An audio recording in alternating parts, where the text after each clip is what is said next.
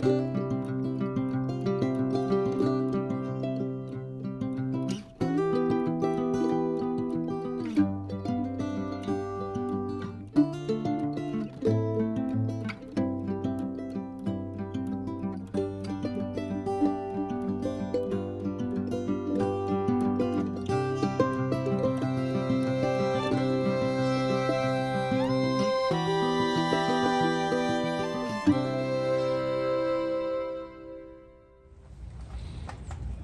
guys, welcome to the 2 a.m. pipe on the patio, cigar in the barn.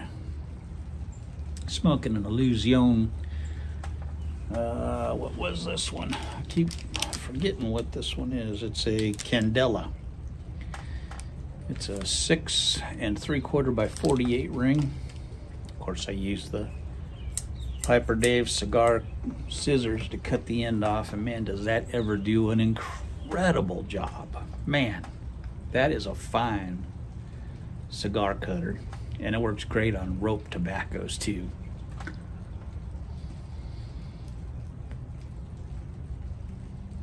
I was out this morning, took a bag of coins that I had been saving for a couple years, and I took them down to the Coinstar machine and turned those in.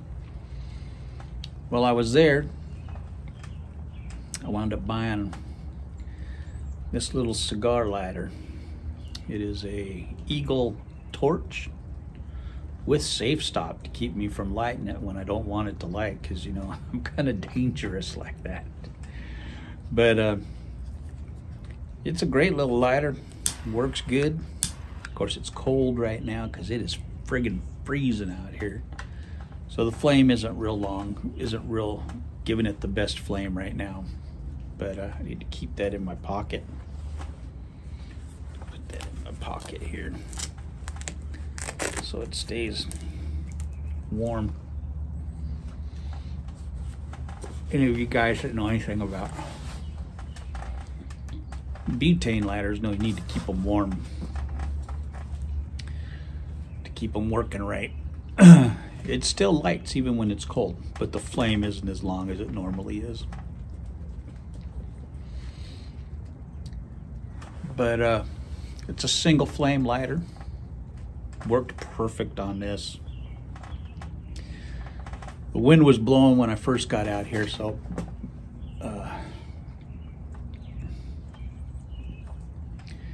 I needed to have the torch working on it.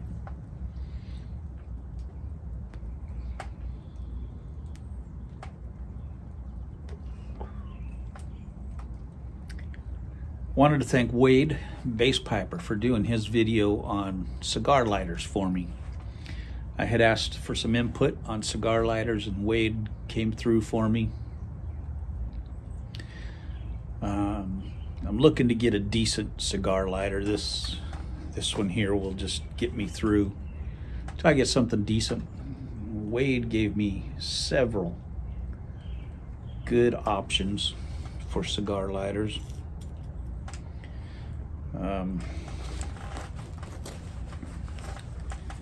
Just need to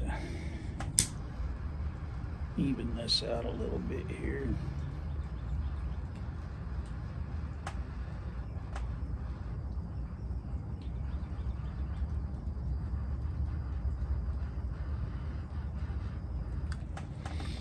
And Wade came through for me. He did a great video on all of his cigars, lighters, and he has a bunch. And so he gave me the ups and downs of each one, and all of his were well within my price range. They were all in the, I think, $15 to $30. He had one that was out of my price range, way out of my price range, but it was a huge table lighter, and I'm not looking for that. So maybe it was a Perdomo or something like that, but that's not what I'm looking for. But he gave me some great input. Was very useful, very informative. Told me what he liked about each one, why I would want a 1 flame, why I would want a 2 flame, why I would want a 3 flame, and why I would want a 4 flame. Why each one was important. Why certain ones were better for certain cigars. He recommended a 3 flame, which is probably what I'm going to go for. And I got the single flame.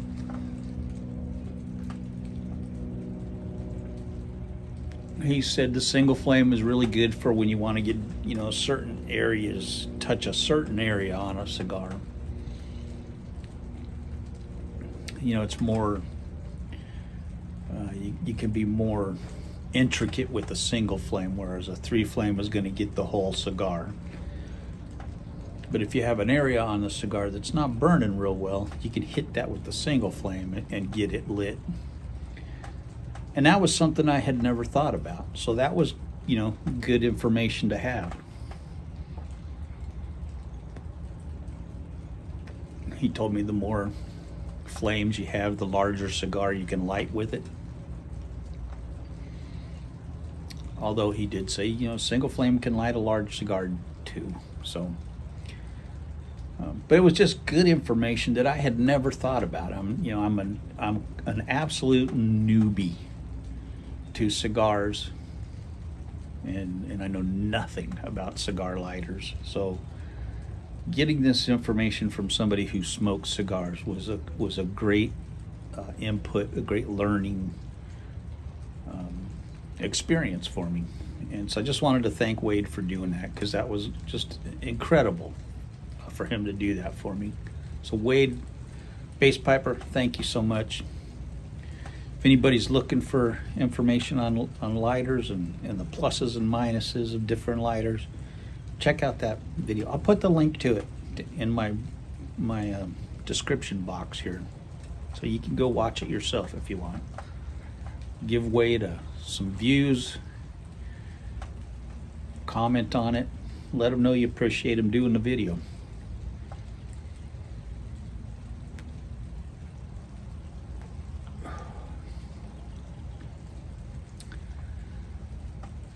So he recommended one that was like $14.99 or something. I think that's probably the one I'm going to wind up getting. It's a 3 flame lighter, so I'll probably do that.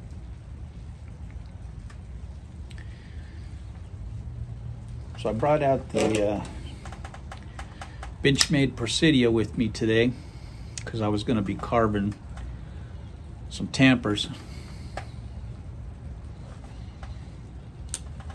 I had a couple where I had an oak stick that I got from the backyard.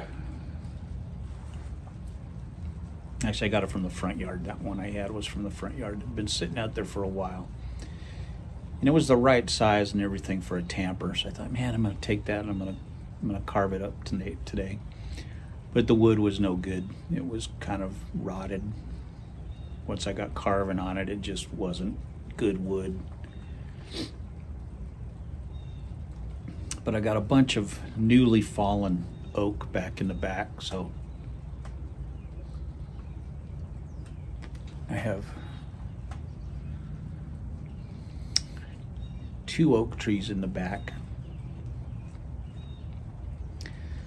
that I could pull from, and I like to get the stuff that falls.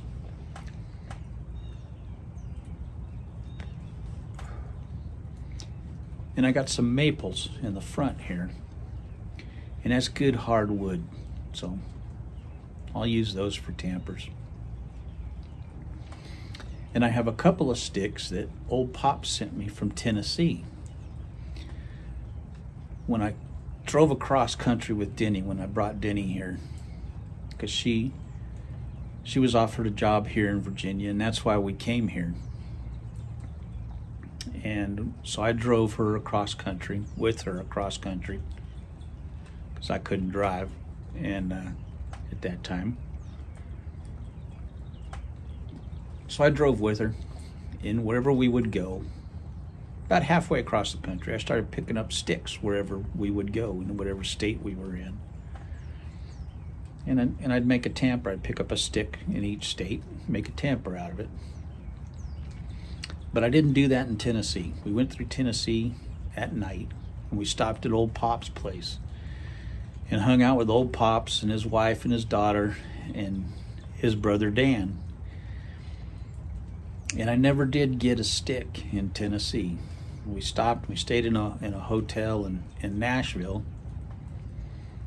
And we stayed there for a day, and we just hung out in the hotel for the day. We really didn't go out and do anything. We were just I was just letting Denny catch up on sleep because she'd been doing all the driving.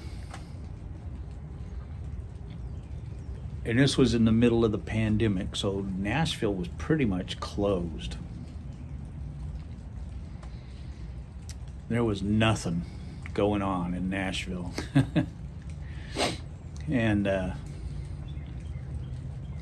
was about the time of Sturgis, so there were a lot of bikers coming from Sturgis and stuff like that. And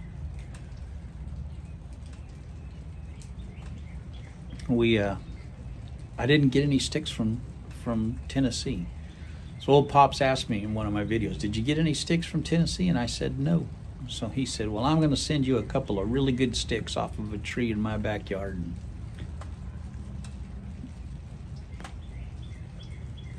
And man, he sent me a couple of really nice long sticks that are going to make, and I didn't carve them yet. I've just been letting them dry out and age real nice, and got them in a box in the house, in a wooden box. And I'm going to make one long one that'll fit nicely in my overalls, and then we'll probably make two short ones out of the other one.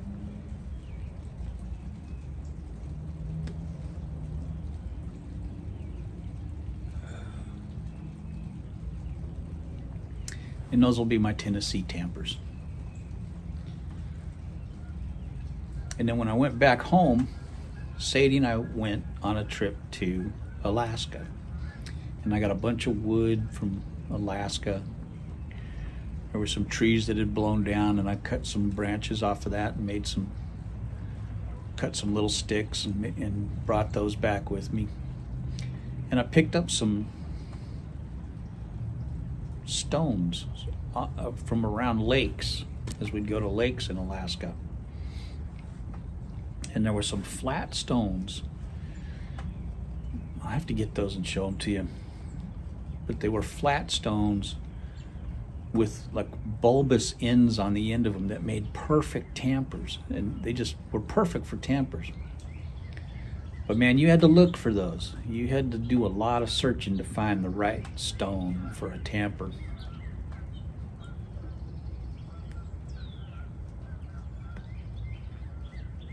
And I don't know what kind of stones they are. They're gray. But they've had the lakes, water of the lakes just running over them for centuries. So they're super smooth. And they have made great tampers over the years. So everywhere I go, I try and do that. But from here, I'm just going to try and use the oak in the back and the maple in the front. And I have a black walnut tree. I have two black walnut trees that I would love to make tampers from, but I know black walnut has some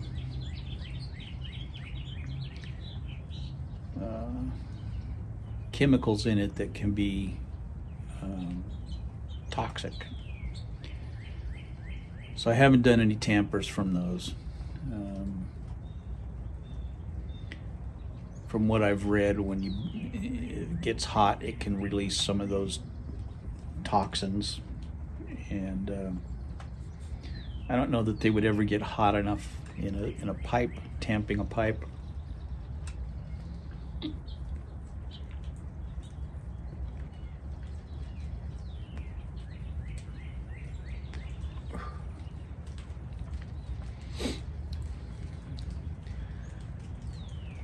Maybe I'll have to fashion it with a metal piece on the end or something so that they don't actually burn.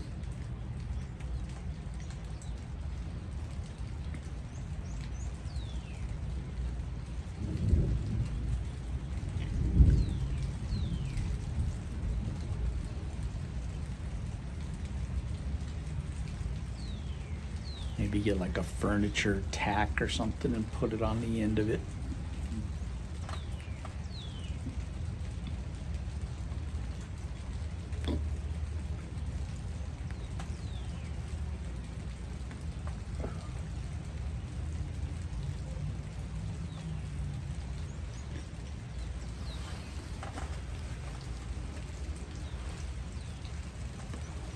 Boy, this is smelling really good right now.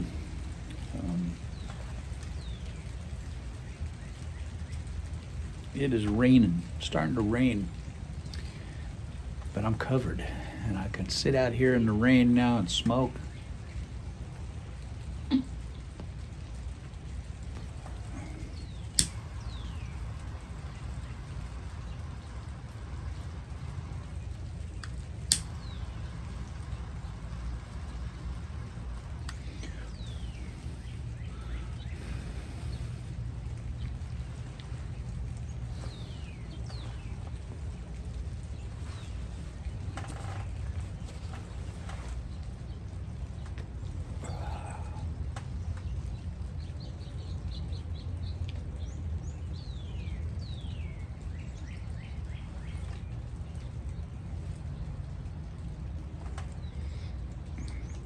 This is a great cigar, great cigar.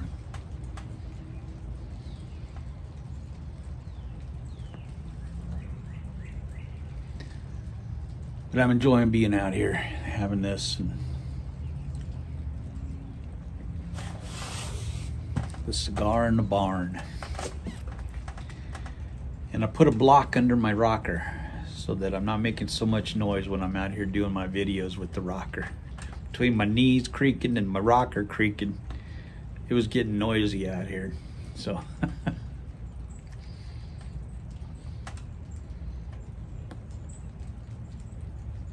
I had a long 1x2, so I just put that underneath the rocker so that I don't make all that noise out here. But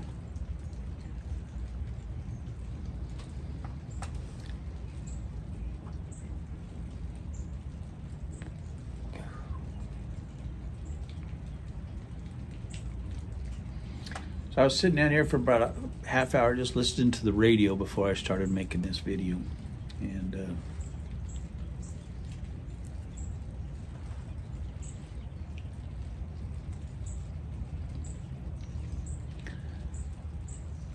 just thoroughly enjoying being able to sit out here when it's raining, listening to the rain, which is one of my favorite things in all of life, is to sit out and listen to the rain. And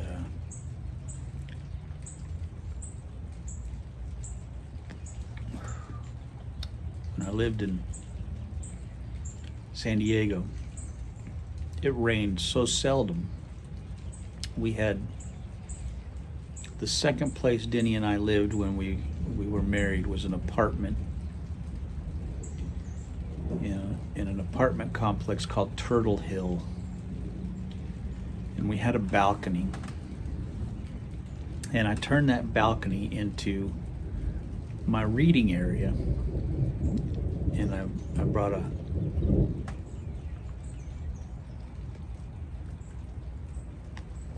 light out there on the balcony,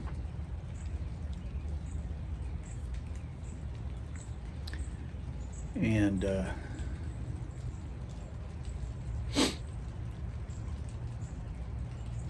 I hung up some bamboo shades so that I could go out there at night, turn the lights on. It wouldn't wouldn't bother my neighbors who were trying to sleep at night. We were at the top of the hill, so I looked down on my neighbors below us. But I could pull those shades down. And I'd sit out there and I'd read. Every night I went out there and I read, whether it was raining or not. But every night I would go out there and read, drink a little bourbon, smoke my pipe, and read history books, Civil War history books. And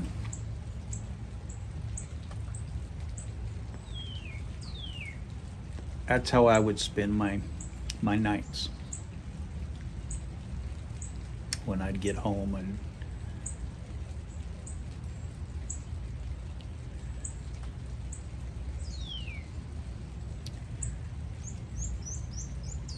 when I was playing gigs, you'd get home and you'd be so wound up from the gig that you couldn't sleep. So I'd go out there and I'd have a little bourbon, smoke my pipe, and I'd read until I was tired, and then I'd go to sleep. And it was usually 4:30 in the morning.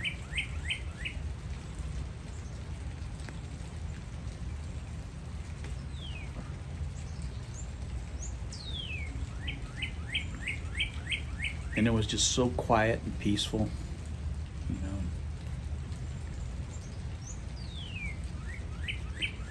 And I love that about here. It's, you know, you get the occasional siren from down in the valley. Down in downtown Salem, you'll hear a siren every once in a while from the fire department or the ambulance or something going by, or sometimes a police car or something. But usually it's so quiet here. Getting some thunder. Nice. Nice. One of my favorite things.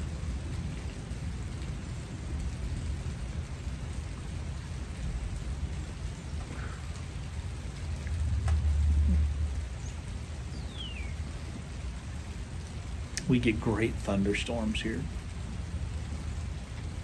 especially in the summers. We get afternoon thunderstorms here in the summer. It'll last about an hour, hour and a half. Just tremendous thunderstorms. Lightning and thunder for about an hour, hour and a half, and then they go away. Clears up. But man, it is just outrageous during the summer. So it'll be fun to have this out here.